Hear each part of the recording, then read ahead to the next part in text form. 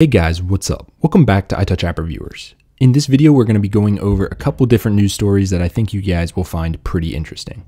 So first off here, you guys can see Apple has stopped signing iOS 13.3.1 following the release of iOS 13.4. So as you guys know, last week on March 24th, Apple dropped iOS 13.4, which I encourage all of you to go ahead and update to. So now they have stopped signing 13.3, so you cannot downgrade. So if you're on 13.3.1, and you want a jailbreak, then definitely stay there. But if you're an average person, just update, it's better. Now today, Apple actually surprised us and dropped iOS 13.4.5 beta 1 to developers. And the main thing that this adds is just the ability to share Apple Music songs straight to Instagram or Facebook stories. So when you're listening to a song, you can just hit the share sheet, hit the Instagram button, and it will direct you straight to your Instagram app where you can post it for all your friends to see exactly what you're listening to. So kind of cool. We'll see how this kind of evolves because right now it's a little glitchy. But once the public beta comes out, I'm going to put it on my phone and I'll let you guys know exactly how that works. For those of you that have used weather apps in the past, you guys have probably stumbled upon Dark Sky.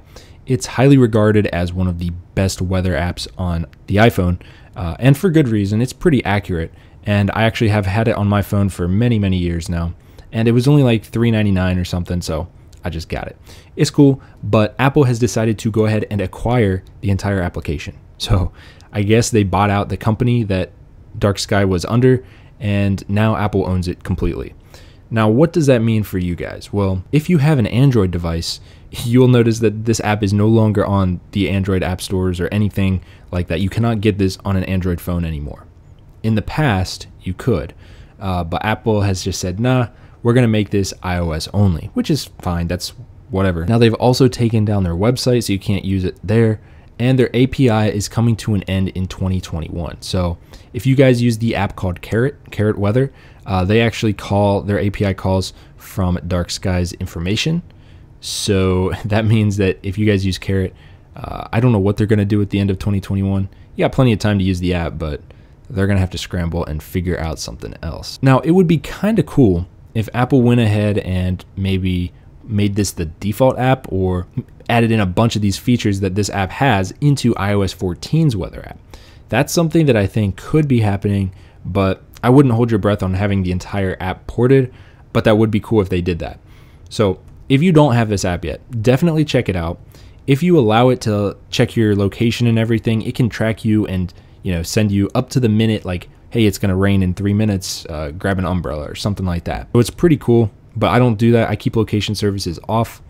If you have location services on, it can also send barometric pressure to the app, and that's another way that they know how the weather is in your specific area. It's pretty cool how they crowdsource it, but a little too creepy in my opinion, so I keep location off. For $3.99, it is a solid weather app, so go check it out if you haven't already. Now let's get to the star of the show here. This story is definitely going to get some publicity here. A case for an upcoming low-cost iPhone shows up at Best Buy with an alleged April 5th stock date. So this had some people scratching their heads today, like, is this real? Is this really going to happen on April 5th? Because that seems really close. That's only 5 days away. And the answer is maybe. So this source is not verified at all. Claims they work at Best Buy, got their hands on this, and they're not allowed to put it on the shelves until April 5th. Now, what does that mean for us? Well, it could mean a few things. First of all, this could be completely fake, and they could just be doing this for attention. But noting that they're not saying who actually posted this, I mean, they're not really gaining anything from that. It does look legit. Everything on this looks legit, and some of you guys might spot this down here. It says new iPhone 4.7-inch 2020. It does not say iPhone 9.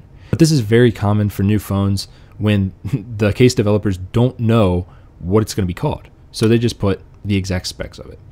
So according to UAG, they must think that something's coming in 2020. According to this is a Best Buy employee holding the phone. So I would say we might want to believe this. I'd say there's a 60% chance this is real. I can't confirm it. Here's the thing about this case.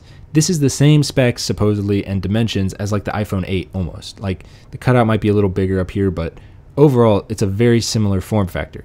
So it's not hard for case manufacturers to actually edit their cases to fit this new iPhone, supposedly. So we'll have to see on this one. I haven't had any sources tell me anything about this release date, so I cannot verify this, but it would be cool if we saw this on April 5th. That means that the iPhone 9 or iPhone SE2 would have to launch either before that or on that day, but I would think before that. But the weird thing is April 5th is a Sunday, so Apple's probably not going to drop a new product on a weekend. So that leads me to believe that if this is true, this phone, the iPhone 9, could be released later this week, which would be crazy. So let me know your guys' thoughts on this down below. Again, none of this is confirmed. I haven't had any of my sources reach out to me and tell me that this is true, so take it with a grain of salt, but it would be kind of cool if it were true. That's all I got for this one, guys. If you liked it, hit it with a big thumbs up and subscribe, and I will see you guys in the next one. Peace.